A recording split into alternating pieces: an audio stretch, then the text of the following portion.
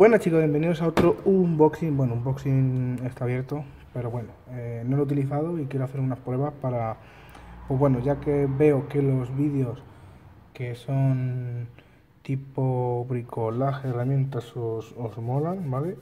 Pues bueno, todas las cosas que vaya adquiriendo de Amazon y de China, pues haré una mejor review, intentaré, ¿vale? Esto es una marca que últimamente está muy de moda en Amazon, ¿vale?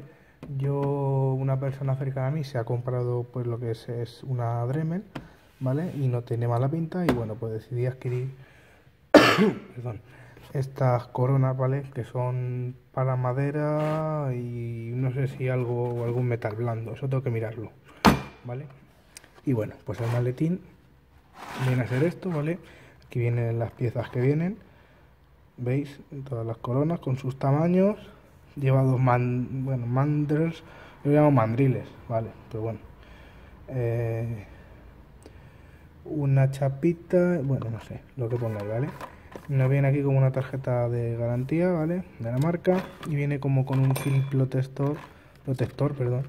Pues no sé, para proteger esto donde viene, supongo. ¿Qué nos trae? Pues nos trae un juego de coronas. A ver, que no me olvido.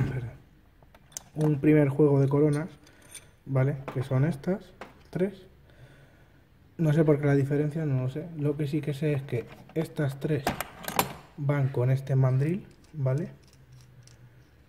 Solo funcionan con este mandril, entonces, pues, bueno, como estáis viendo, esta pieza viene rosca, la quitarías, tú meterías la cabeza que necesitarías por aquí y luego metes esta rosca por detrás.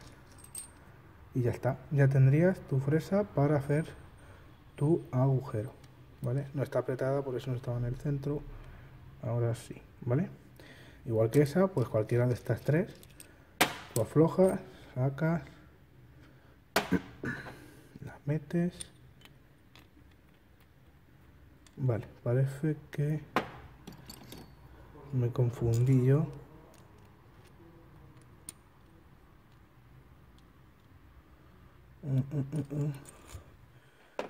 A ver, un momento. Es que ayer solo lo probé con este. Y ya no sé.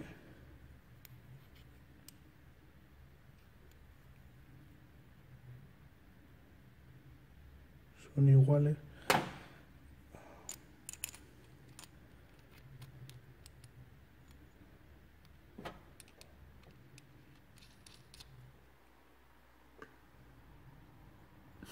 Bueno, teoría vale, más o menos van valiendo unos para otros. No sé, yo creía que es que era este mandril para estos tres, ¿vale? Y luego el grande, que es ese, para los demás. Pero no, porque luego ya este grande aquí baila, ¿veis? Y este exactamente igual. Entonces sí que puede ser que aparte de este chiquitito, pues puedas ir poniendo varios de estos, como es este otro, igual, bueno, no lo estoy viendo, pero bueno,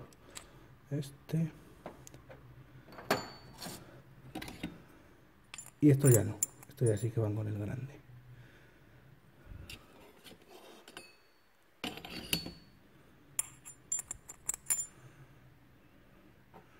¿Veis? Estos que ya tienen el cuadradillo tan grande, a comparación de, por ejemplo, este, ¿veis el cuadradillo que tiene? La diferencia, que es más grande.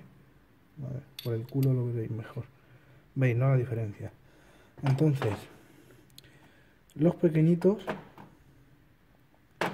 que son este y este, básicamente, van con este, ¿vale? Vaya hombre, ya no quiere buscar. O sea, estos tres van con este. Y luego, con este más grande y con el accesorio van los otros. Entonces, estas, con meterlas aquí, encajarlas y poner la pieza, perdón, nos valdría, ¿vale? Tanto este como este como este. Ya cuando empezamos a tener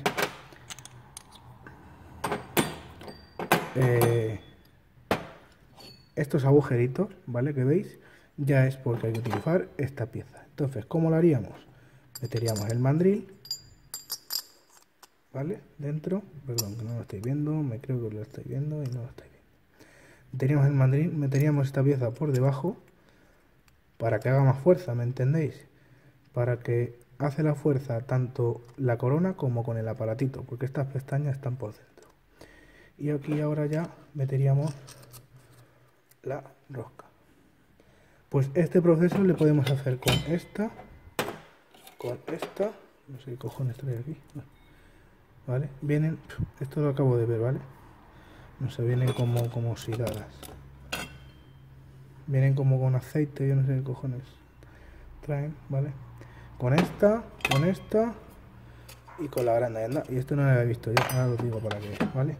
Tenéis esta grande, ahí veis el tamaño, de 122 milímetros. Esta es la siguiente, de 102 milímetros. Parecen cacerolas. Luego viene esta de 89 milímetros. Ahí. Luego vendría esta de 76 milímetros. Luego ya vendría esta de 64. Estas tres, que ya lo pondré en el lateral. Ya no pone ni la medida, ¿no? No nos marca el tamaño. Bueno. Luego ya son estas tres y estas tres que vienen aquí.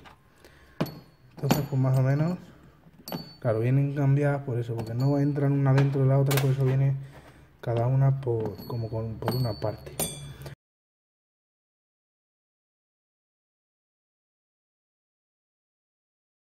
En un próximo vídeo pues probaremos un poco cómo funciona.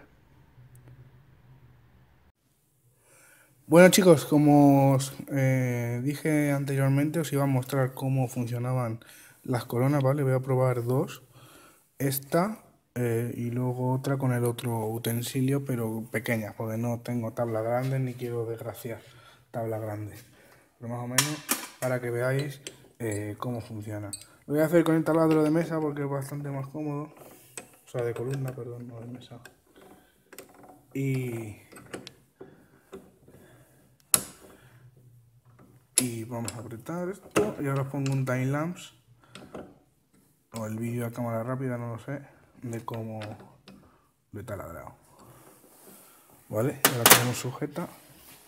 Así que vamos a enchufarla. Y procedemos.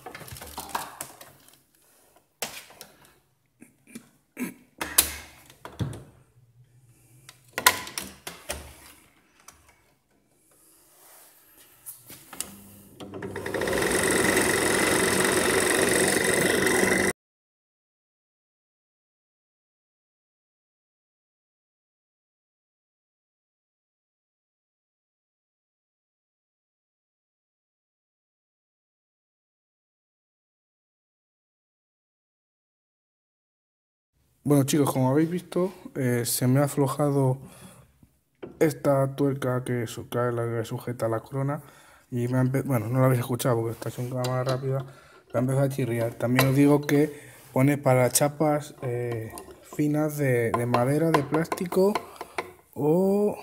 A ver un momento, tengo aquí la chuleta.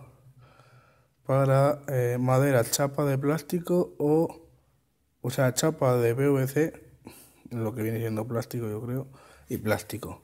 O sea, es para plástico y madera. Y chapa, o sea, chapa se supone que es, pues, como mucho la mitad de esto, ¿vale? Una cosa de un tamaño, pues, así, ¿vale? Como mucho. Entonces, pues, bueno, la costado ya ha empezado a quemarlo, o sea, la costado se frena, no es la broca, es el taladro. Entonces, pues como veis, se ha quemado un poco, pero bueno, el agujero lo ha hecho con paciencia y tranquilo. O sea, yo creo que se ha quemado más bien porque esto ha empezado a girar y entonces del rozamiento del vaivén, pues se ha recalentado. Pero ya veis que ha hecho el agujero perfectamente.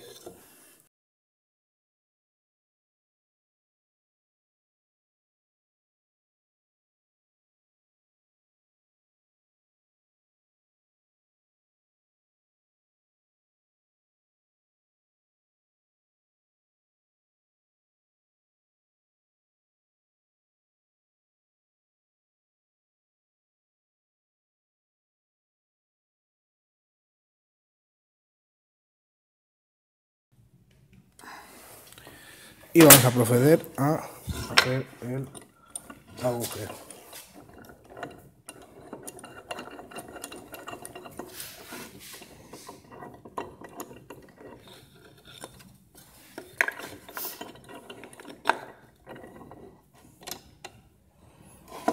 Así que vamos al lío.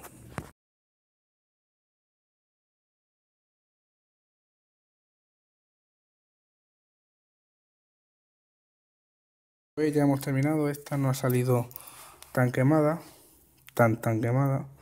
Ya quería, lo único que nos ha astillado un poquito la parte de aquí atrás, pero bueno, ya os digo, es que la estamos forzando por si en alguna ocasión se os da. ¿Ves? Ahí como esta no se me ha aflojado, está calentita, no tanto como la otra. Y ya os digo, esto se supone que es para chapas muy finas de plástico y de madera. Que alguna vez la tenéis que usar por más cojones para cortar aluminio, pero aluminio finito, ¿vale? Aluminio de este grosor. Uy, perdón. Aluminio fino, ¿vale? Un canalón, yo que sé, cualquier cosa que necesitéis cortar. Normalmente esto se utiliza para cortar contrachapados como este, ¿vale? Lo que pasa es que no quiero cargarme un contrachapado para hacer una prueba. Entonces pues ya le quería poner un poquito a acción y ver cómo, para que veáis cómo deja, ¿vale? Luego no ha quedado mal del todo, aunque haya saltado aquí esto, pues no ha quedado mal, ¿vale? Y bueno, espero que os haya gustado. Os dejo abajo el link y nos vemos en un próximo vídeo.